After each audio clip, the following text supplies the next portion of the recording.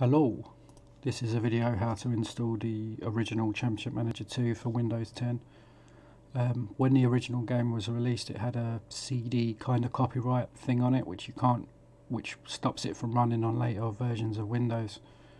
Obviously, if you've got an older machine like an XP one, it should work straight out of the box, but with the newer versions of Windows, it reads it as like malware or something wrong with the files. So a clever guy on the old Championship Manager forums figured out a way how to get it working on Windows 10.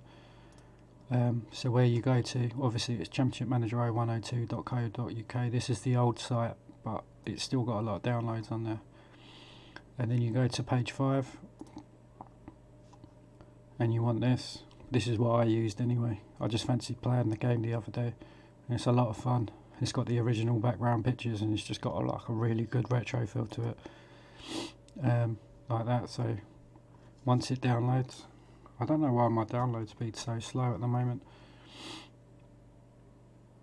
but anyway, once it downloads, if I go into downloads, you'll get this file here.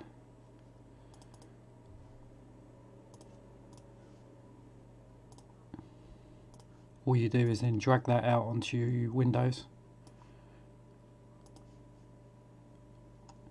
and then you'll get the actual file. Then you just double click DOSBox,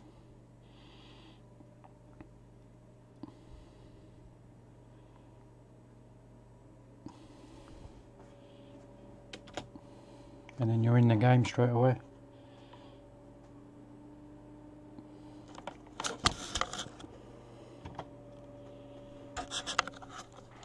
There you go.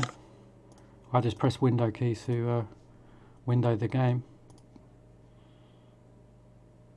but then you're in the game like that. You start a new game. You got England and Scotland on it. There are data discs available on there, so if you do want to play like the Dutch, Spanish or the Italian leagues, there's even a Scudetto downloading the original Italian as well, so on that site. So it's down to you which ones you want to play, but I'm just showing you how to play this one because it's a major issue with a lot of people that wanted to play the original game, and a clever guy on the forum managed to find a way around it.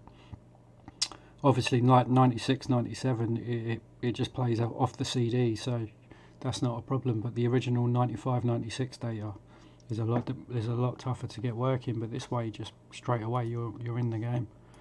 Anyway, thanks for listening.